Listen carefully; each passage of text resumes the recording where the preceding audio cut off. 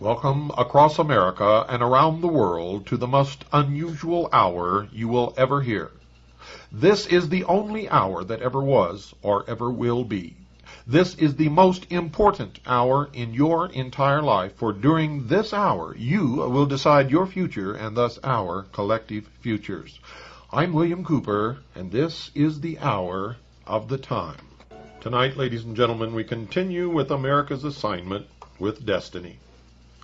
You remember we talked about the history of the religion and the mystery school of the ancient Aztecs, the Mayas, and the other American Indians of the old Americas before Europeans supposedly set foot upon these shores.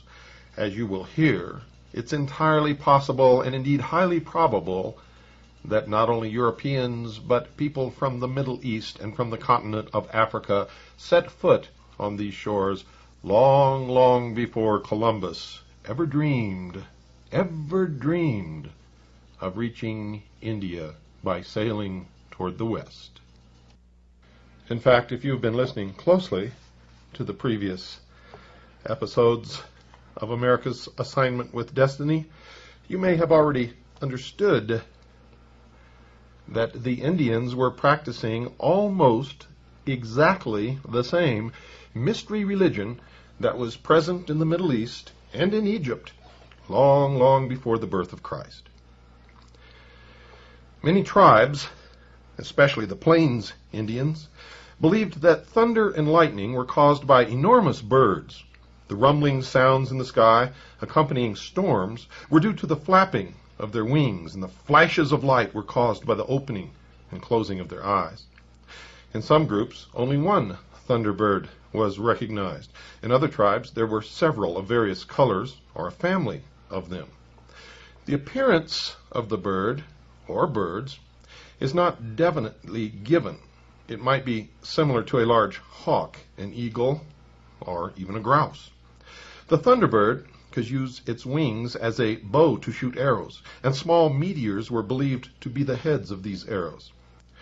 On the plains, thunderstorms were said to result from a contest between a thunderbird and a huge rattlesnake or dragon-like monster. Persons struck by lightning, if they recovered, were accepted as sages or holy men, having received a very strong medicine from this experience. In some areas, the thunderbird was closely associated with the religious mysteries or societies. Those who saw this creature in their vigils usually considered themselves as intended for a religious life. The myths and legends of the thunderbird are similar to the European and Asiatic accounts of the fabled phoenix, which you're hearing an awful lot about even today. The phoenix nested in flames and symbolized initiation and adeptship, and today it symbolizes the New World Order rising from the ashes of the old. Death and rebirth, resurrection, reincarnation, all of these are the symbols, are symbolized by the phoenix. Early drawings of the Great Seal of the United States indicate that the bird represented thereon was a phoenix, rather than the eagle that you see today. Like the Mexican coat of arms, which shows an eagle with a serpent in its claws, the American device is strongly reminiscent of a thunderbird. These creatures were also said to inhabit a sky world above the clouds and served as messengers between mortals and the heavenly beings. Farther south, the thunderbird symbol merged with the quetzal and the serpent feathered with quetzal plumes. The quetzal was identical in meaning with the phoenix of Asia, North Africa, and the Near East. The feathered serpent symbolism can be traced back to the hooded nagas, or serpent gods of India, and to the winged serpents which occur in the writings and sculpturings of the ancient Egyptians. The serpent was the messenger and servant of the Earth Mother because it dwelt below ground. For this reason, rattlesnakes were released during the snake dances in order that they might carry the petitions of the tribe to the mother who dwelt below. Birds were also carriers of tidings, and as they flew upward, they bore with them prayers to the Great Father who lived in the sky lodge. The thunderbird was the most powerful and was the lord of flying things. The thunderbird and the feathered snake were symbolical of the mysteries of the upper and lower regions. Priestly orders served this twofold cult, the secrets of which were revealed only by an internal mystical experience. Now remember the ancient Egyptian religion? They had the mysteries of the upper and lower regions, and the priestly orders served this twofold cult also, the androgynous god. Britain, describing various devices used by the Amerindian tribes to conserve their religious secrets, says, all these stratagems were intended to shroud with impenetrable secrecy the mysteries of the brotherhood.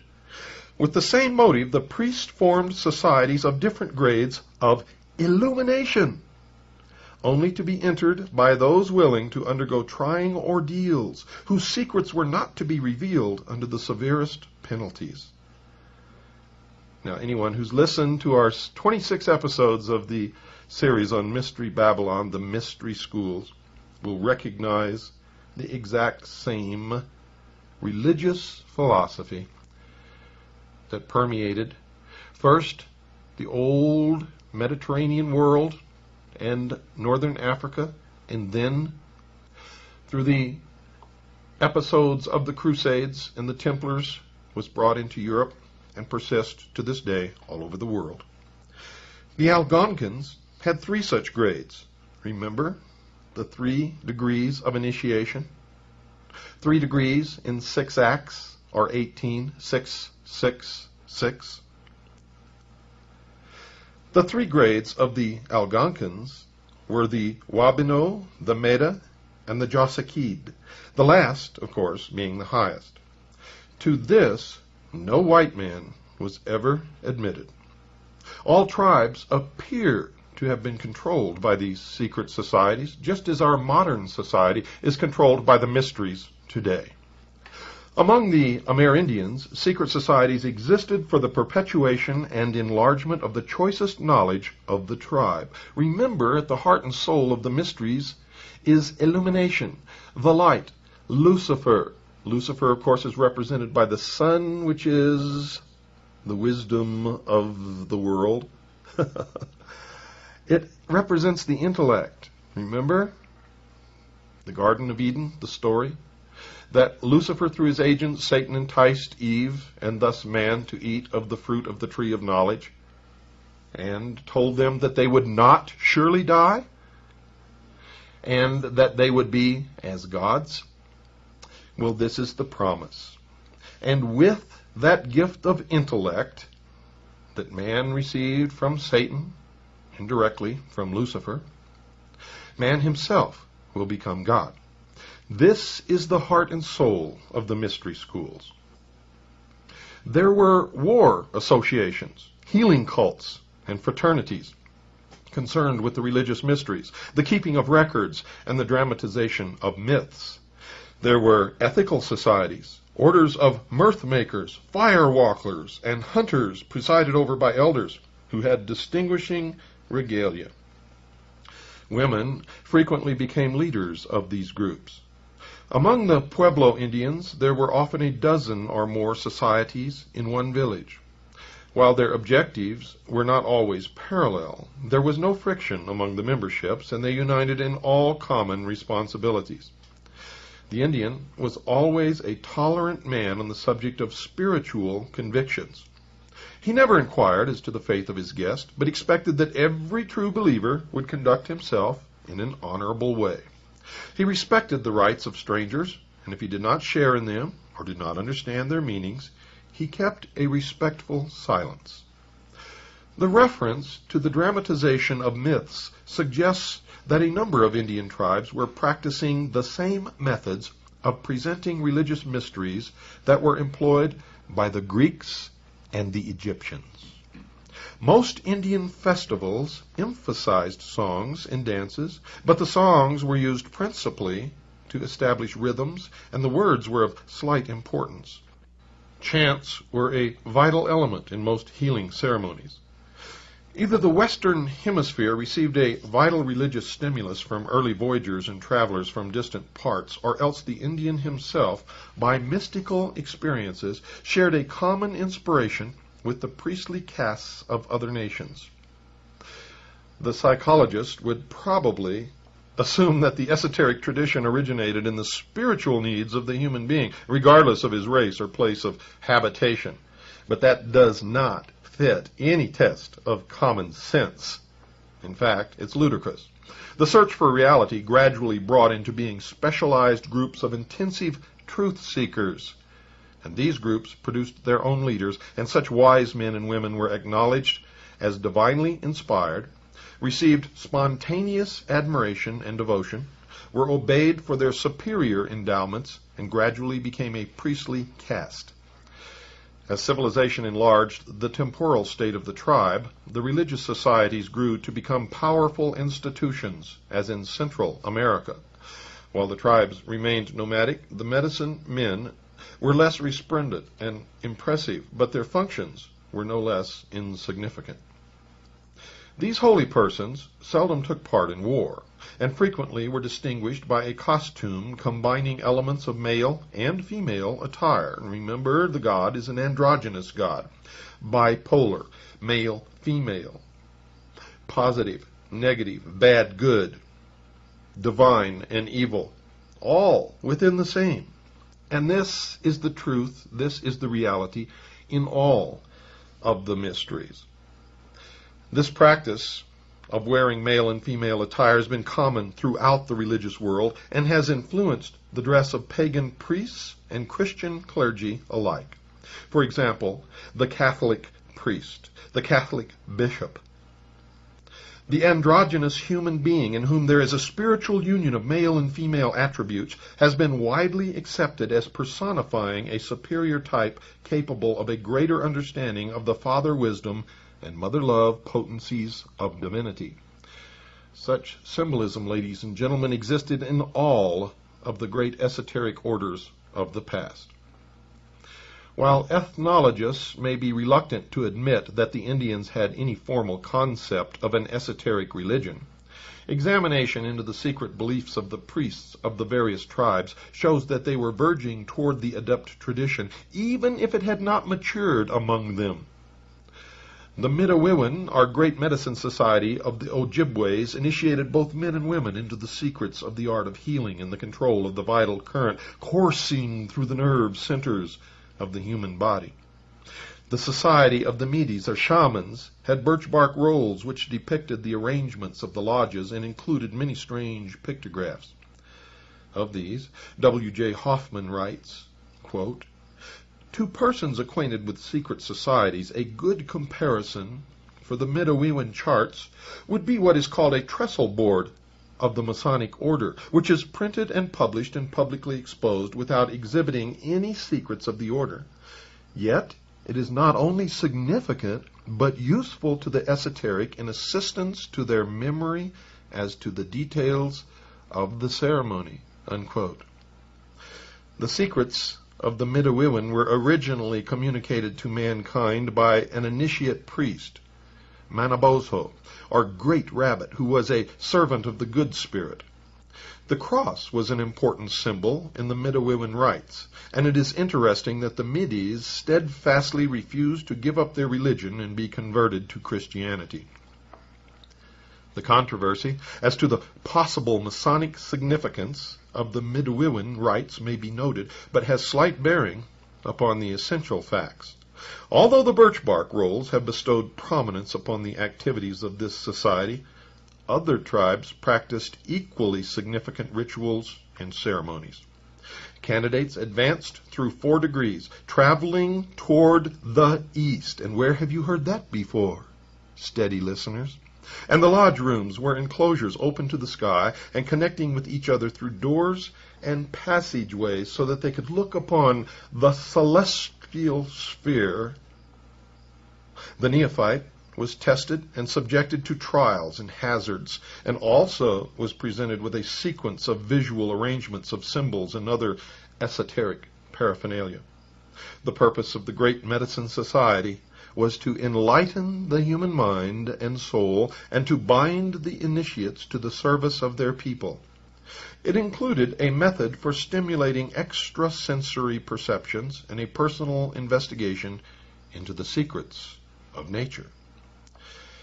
In 1919, Arthur C. Parker was invited into a secret lodge of the Senecas to witness their ceremonies. Here he heard the legend of Red Hand, a culture hero who could hold conversation with the Great Mystery. From the Great Mystery he learned to love all the creatures of the earth, and he spoke the language of the birds and animals. Red Hand was slain by a poisoned arrow because he would not reveal to his assassin the secret of his spiritual power. The animals, discovering by the power of scent that their brother friend had been killed, gathered in council about his body to find a means of bringing him back to life. Each of the creatures gave part of himself to restore Red Hand to the living. At last the bear came forward, and grasping the hand of the martyred hero, raised him by the strong grip of his paw. Those acquainted with the ritual of the 3rd degree of the Blue Lodge of Freemasonry will realize that this story must have originated among the rituals of the esoteric schools, because it is the exact same ceremony of the raising of the Master Mason at the end of the initiation of the 3rd degree by the grip of the lion's paw. Mr. Parker himself, a 32nd degree Freemason, sums up the account of his experience in the rites of the Senecas thusly, quote, "Little has been told. The door has only been held ajar the slightest space, and no secrets have been revealed. There were feather wands and deerskins, but no purple robes or crowns. Yet who shall say that the Senecas have not the thread of the legend of Osiris, or that they have not an inherent Freemasonry?" Unquote. And indeed, who can say? In the area centering in what is now New York State and extending north and south a considerable distance, the 5, later 6 nations comprising the Iroquois League attained a high state of social and political integrity. The 2 great leaders of these Amerinds were Daganoweda and Hiawatha. It is impossible to study the life of Daganoweda, whose coming was announced by a mysterious visitor from the heaven world, without realizing that he fulfilled all the requirements of the adept tradition. Daganoweda was born of an immaculate conception. Let me say that again for you folks. Daganoweda was born of an immaculate conception, possessed the power to work miracles, prayed and fasted, practiced the vigils, was confirmed in his mission by the Great Father, and passed through numerous trials and persecutions. Hiawatha became his first and most distinguished disciple, and these 2, working together, sought to establish everlasting peace among their peoples. The founder of the Inca dynasty of Peru was the initiate statesman Manco Capac, who flourished in the 11th century A.D. He reformed the social and religious life of the tribes of the Aymara Quichua race in the capital city of Cuzco, which he built. Manco Capac established the religion of the sun. He was a statesman of ability and claimed to be a direct descendant of the sun god. The empire of the Incas, which he founded, is remembered especially for its experiments in socialized living. Peru has the distinction of having cradled the first successful utopia. And folks, I would argue with that. If it was so successful, where is it today? Manly P. Hall probably would disagree with that, saying that for its time it was a successful utopia. Utopia means perfect, folks. It means the best. It means the fulfillment of all the ideals, and could never pass away if it was, in fact, a successful utopia. And that's the problem with these priests of the mystery religion and their dream of a world utopia made up of imperfect men, ruled by imperfect men who have other agendas, who have selfishness, who covet, who steal and lie. We all struggle with those things every day. Anyone who stands before me and tells me that they do not struggle with these imperfections of man and with the temptations of the material world and of the flesh, then I see before me a liar. Manco Capac emerges as one of the world's outstanding social reformers, with a vision thousands of years ahead of his time. He is said to have brought with him to Peru a divine bird in a sacred wicker hamper.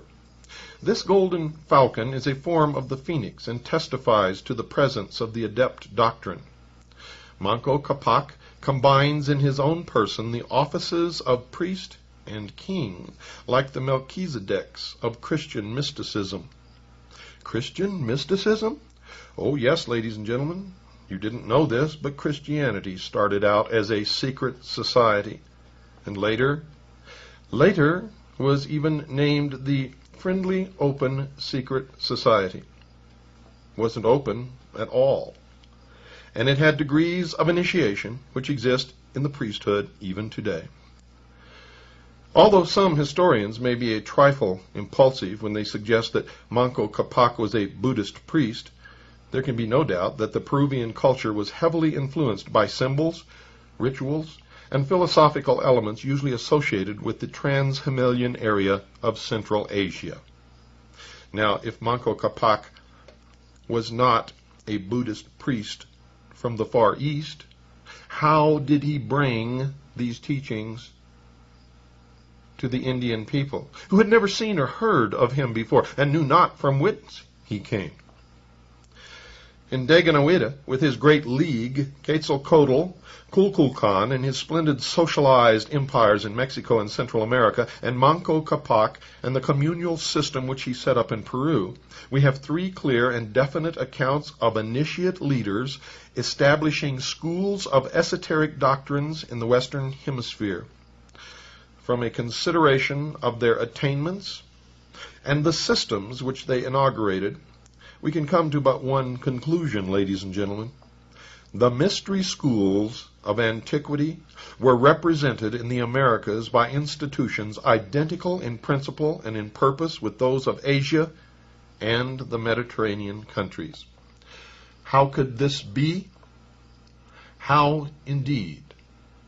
Is it true that at one time, according to the theory of plate tectonics, that all of the continents were together in one, and that there was free interchange and activity conducted between all of the peoples of the earth?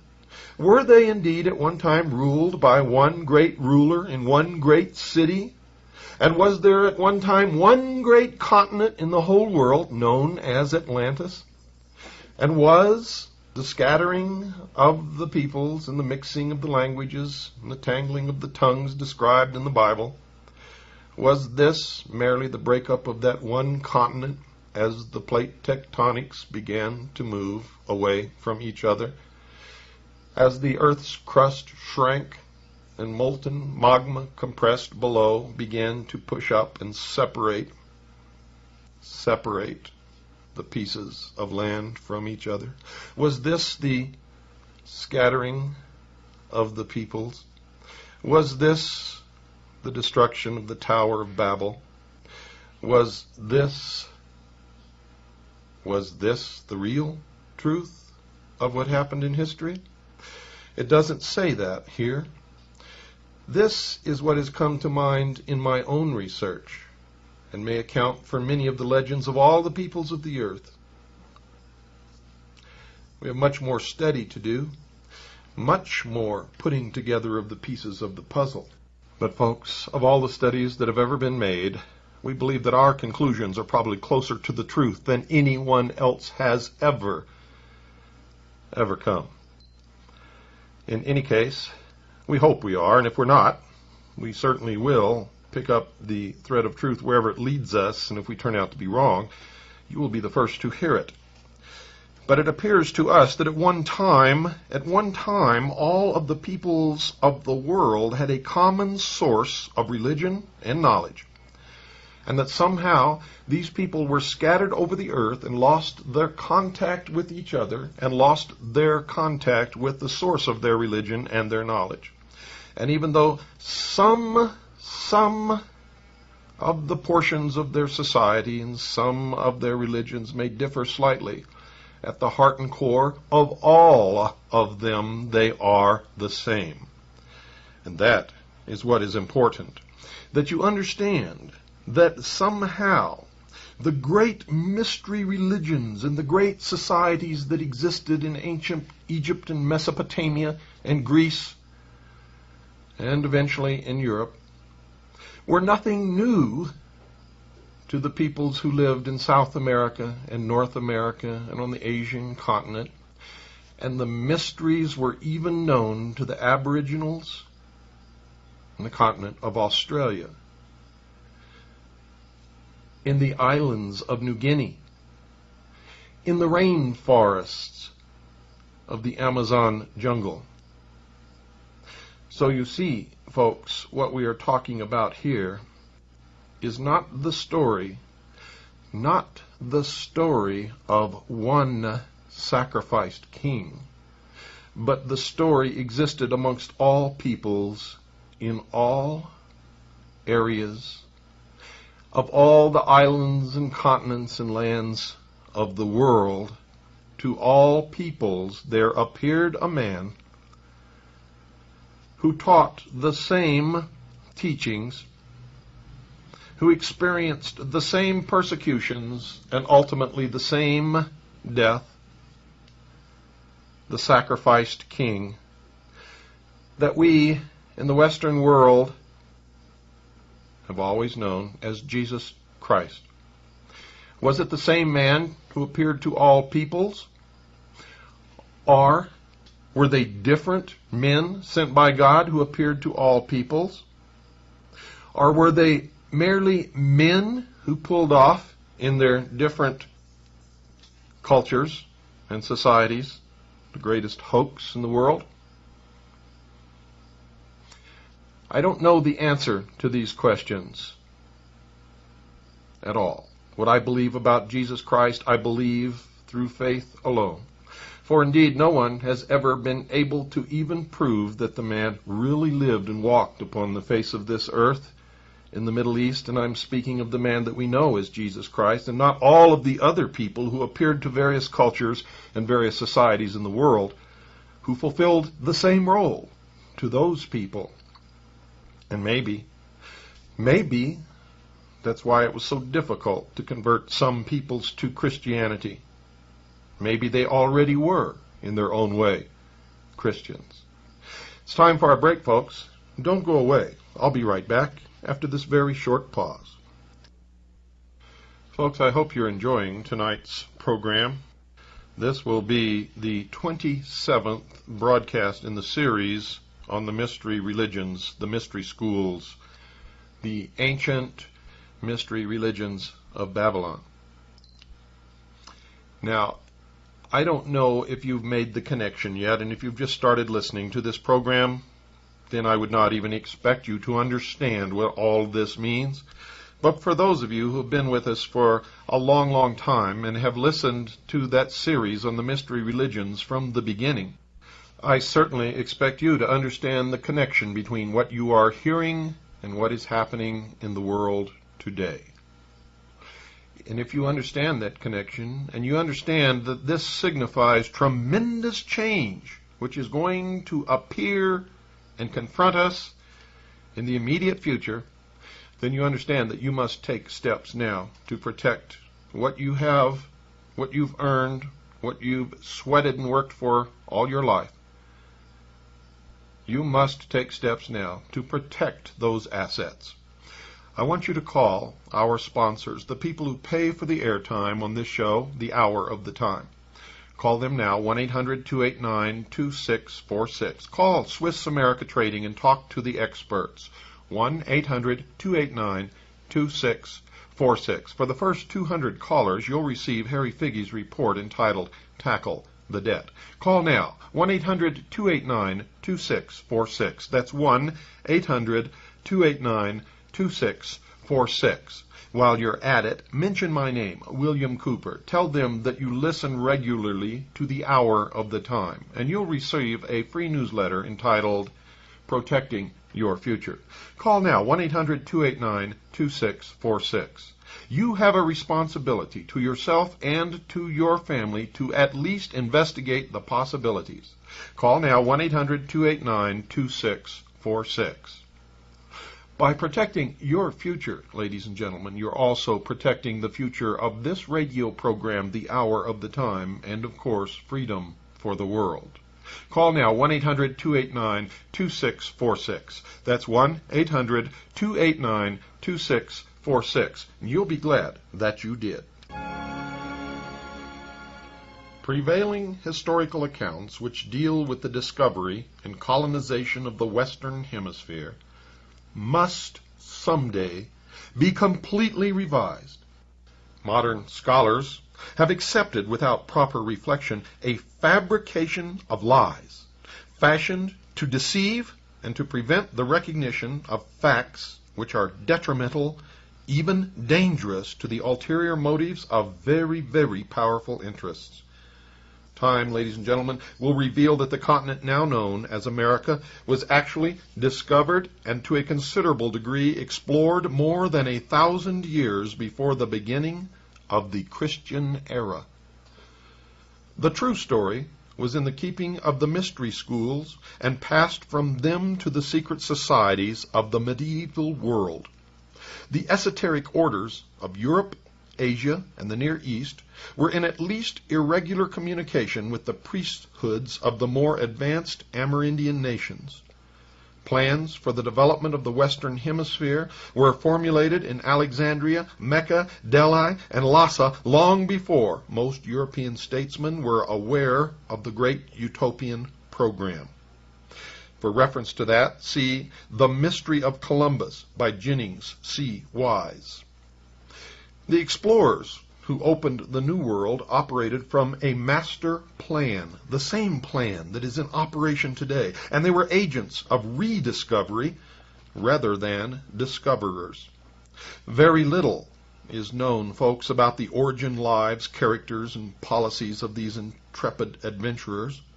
Although they lived in a century amply provided with historians and biographers, these saw fit either to remain silent or to invent plausible accounts without substance. Does it not seem remarkable that no one is certain whether Christopher Columbus was actually an English prince, a Greek nobleman, or a Genoese sea captain? Was he granted arms without any examination into his ancestry? Something that was unheard of in that day? Why is it so difficult to ascertain the real name of the man known as Amerigo Vespucci? Who was John Cabot, whose life and exploits are but fragments rather than the sober records of a distinguished citizen? If these men were what they seemed to be, there could have been no advantage gained by such elaborate concealment. If there was a mystery, that which was hidden must have been regarded as valuable. Plato described the vast continent of Atlantis, which sank beneath the oceans as the result of a seismic cataclysm. Now, there are several possible interpretations of Plato's account. The lost Atlantis could represent a submerged body of knowledge drowned in a sea of forgetfulness. This would explain and justify Bacon's restoration of the fable, which was nothing more than bringing into light matters long hidden. According to the Critias, the oceans became so agitated and laden with mud and slime that navigation to the west ceased. Sailors feared to go beyond the Pillars of Hercules toward those Hesperic isles sacred to the mysteries. Even had Christian nations dared to violate the edicts of the sacred schools, such audacity would have been held in check by the power of Islam, seated in the Holy House at Cairo, and the edicts of Lhasa backed by the armed strength of the Mongol Empire. The East agreed to preserve the boundaries of Europe if the European states would bind themselves in a solemn alliance to refrain from exploiting the resources of the Western Hemisphere. Now, why would they insist upon that agreement when no one knew anything about the Western Hemisphere, at least to the public eye? Fear of a terrible retribution from beyond the walls of Gog and Magog prevented the popes from violating their agreement, and without the leadership of the church, the great families dared not engage in private projects. When the appointed hour came, the secret societies selected their own agents to initiate the program of exploration, and thus began America's secret assignment with destiny. Was Columbus then working, asks Grace A. Findler, either as an individual or as a chosen representative of secret societies to bring into expression the old utopian ideals and to directionalize them across the seas? Certainly, this would go far to explain the charges of traitor, the seizure of all his books and papers, the destruction of all portraiture and likenesses, even to the usual mortuary busts and arms, and the complete disappearance of many of his literary works, including the Journal of the First Voyage and the Book of the Second Voyage. All this, ladies and gentlemen, would then have been mere inquisitional routine, with the rewriting of his biography more or less both of political necessity and, of course, a holy duty. See the book for more on this, called New Truths About Columbus.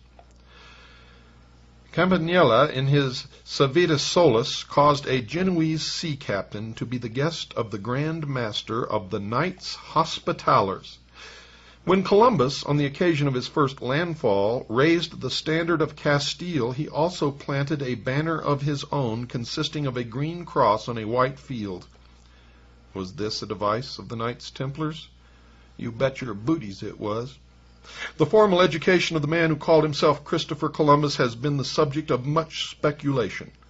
The navigator wrote in 1501 that during his many voyages to all parts of the world he had met learned men of various races and sects, and had endeavored to see all books of cosmography, history, and philosophy, and of other sciences. Now, if the admiral had seriously endeavored to examine early works on navigation, he undoubtedly had noted the references, brief but significant, by Homer, Solon, Aristotle, Pliny, and other ancient authors to, quote, distant lands beyond the great oceans, unquote. Plutarch's voyagers must have explored vast areas, and Verplanck Colvin summarizes the old accounts thus, quote, in the days of Homer, or rather before his time, navigators traveled thousands of miles out into the Atlantic and back across it. They were guided in their voyages by the stars, unquote.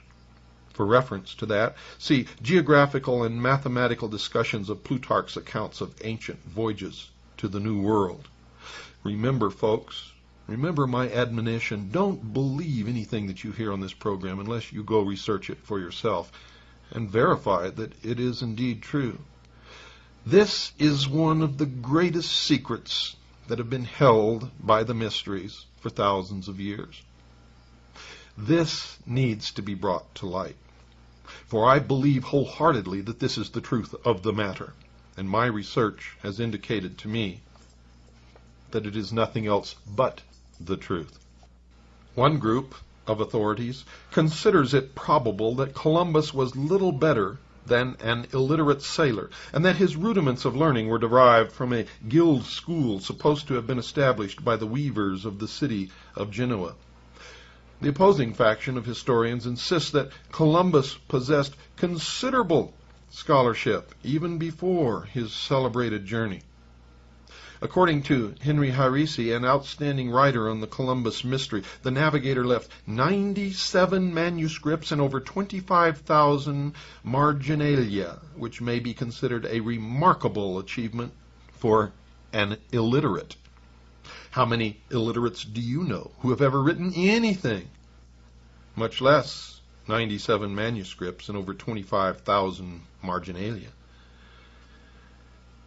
The truth is that the admiral cannot be explained without reference to the secret societies, which were the peculiar custodians of the exact information which he required. They were, and are, and always will be, unless the sheeple of the world wake up to the fact, the guardians of the secrets of the ages.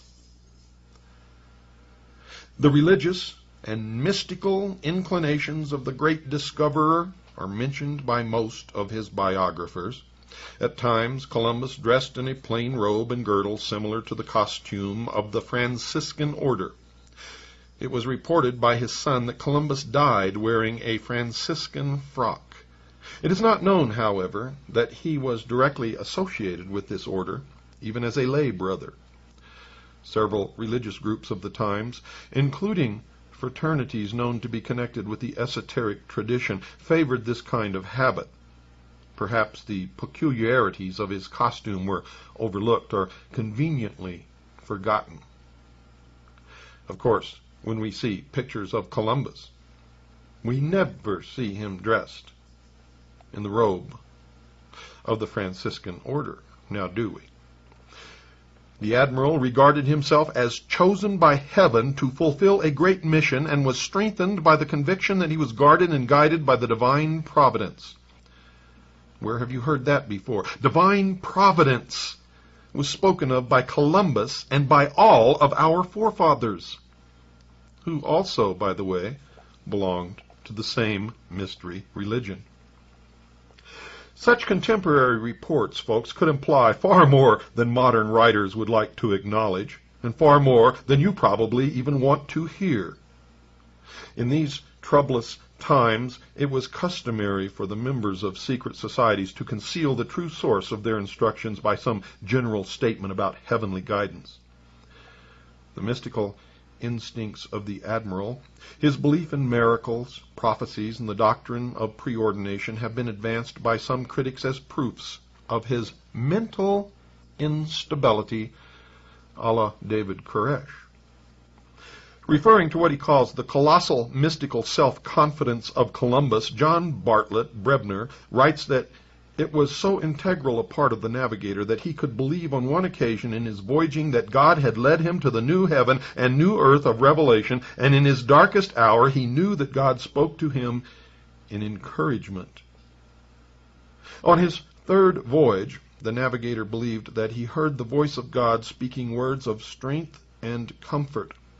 On his fourth voyage, when great emergencies threatened the entire enterprise, the admiral fell into a trance, and a voice spoke to him and said, quote, "O fool, and slow to believe and to serve thy God, the God of all, what did he do more for Moses or for David, his servant, than he has done for thee?" Unquote. For reference to that, see the book called The Explorers of North America. Columbus, folks, may have been a disciple or student of the illuminated Raymond Lully. There is a persistent rumor to this effect. He was also involved with the group perpetuating the political convictions of Dante. The following tribute to the Italian poet is indicative and stimulating. Quote, "Dante himself was a member of the Albigensian Church, and it is said for a number of years officiated as pastor of that powerful organization in various European cities. He was a friend of Roger Bacon and an associate and advisor of powerful leaders in the ancient order of the Temple, which was at the date of his death, while apparently at the summit of its power, actually nearing its own disastrous end. Dante is said to have been an initiate of the esoteric doctrines of the Templars. Columbus made use of ciphers and cryptic allegorical expressions and figures of speech. While such ciphers are known to exist in his manuscripts, no systematic effort to decode them has come to public attention. Cecil Jane conjectured that Columbus in his cryptic signatures made use of something resembling a Baconian cipher intended to convey information which could not be directly communicated and to supply the clue to a secret otherwise carefully concealed. See the book entitled Contemporary Historical Review, Volume 1, 37.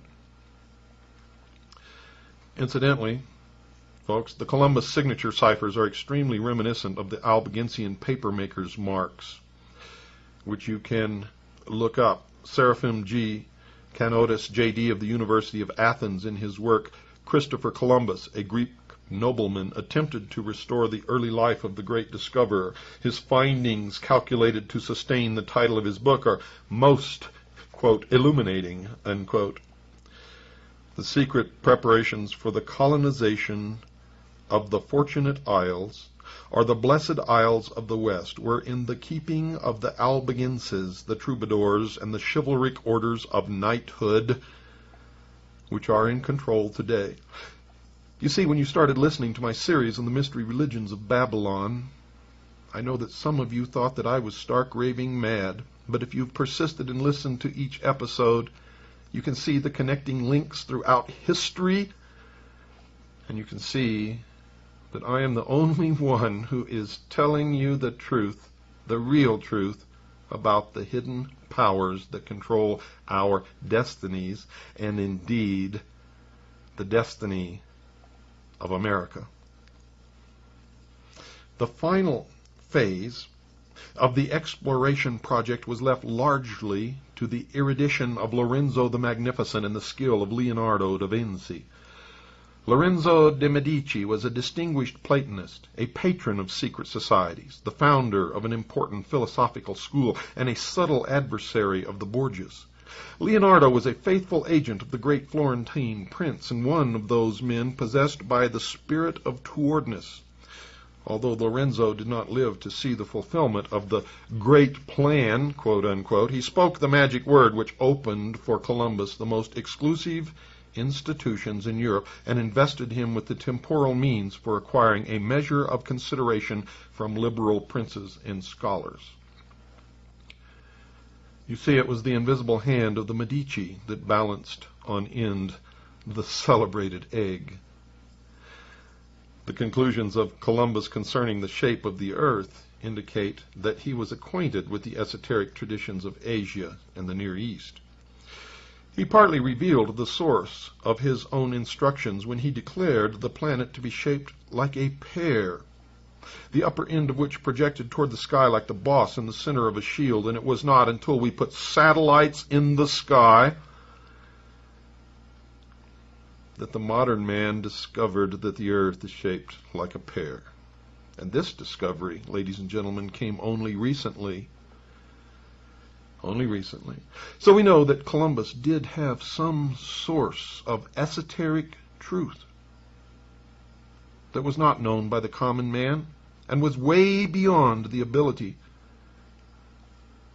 of those at that time to even perceive or to know, unless they were the remnant of some great society that had gone before and was destroyed. Now, I'm not telling you that that's the truth, for no one really knows, but that's what all of the evidence seems to point to. And who are these people, the survivors? Well, I would not even want to venture a guess at this point, but I certainly want to continue my research, and I want you to continue yours, and together we will find out. Now, what he knew about the earth is that the top of this protuberance of the pear-shaped earth was the terrestrial paradise where none could go except by the grace of God. The admiral noted that this shape coincided with the opinions of certain holy and wise theologians, but he failed to mention the sects or religions to which they belonged. The earth mountain was certainly the Meru of the Brahmins and the sacred hill of the Egyptian mysteries. Mount Meru, like Chang Shambhala, Olympus, and the peak described in the Revelation are all veiled allusions to the invisible government of the earth. In case you didn't hear that, I'm going to repeat it. The earth mountain was certainly the Meru of the Brahmins and the sacred hill of the Egyptian mysteries. Mount Meru, like Chang Shambhala, Olympus, and the peak described in the Revelation are all veiled allusions to the invisible government of the earth. Nor should it be assumed, ladies and gentlemen, that all historical uncertainty centered around Columbus. Cologne, the dove of Genoa. The case of John Cabot is equally curious. There may be more than passing interest in the observation of one research student who said, quote, "When Columbus in the interim between voyages disappears from public view, John Cabot appears and permanently disappears when Columbus reappears," unquote. See the book entitled New Truths About Columbus by Grace A. Findler for reference to that.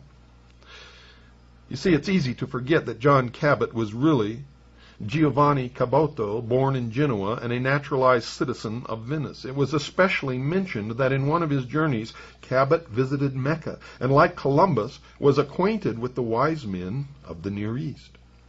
It has even been suggested that he had contacted the religious and political convictions of the secret Christian sect of the Johannites, which played so large a part in the esoteric doctrines of the Templars. Cabot conveniently found the ear of the English king and was immediately entrusted with a delicate diplomatic mission to Denmark to arbitrate disputes over the fisheries of Iceland. Grace Findler also notes that the records of the English privy purse shows a pension paid to one Antonio Cabot for several years after John Cabot was historically dead. The pension passed through the hands of an English merchant named Ricci di Americi. The voyages of Cabot were important inasmuch as they resulted in a division which gave most of North America to the English group, which was free from the theological and mercenary pressures of the Spanish program. You see, the great plan reached the Western Hemisphere through a series of incidents.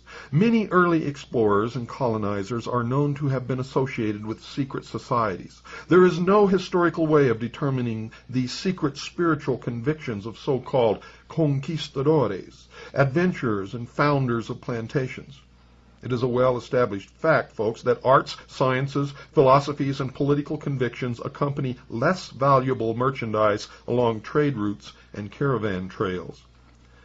Some of the colonizers were probably unaware of the parts they were playing, and the settlements which they founded remained for generations without the strength or security to advance ideological programs.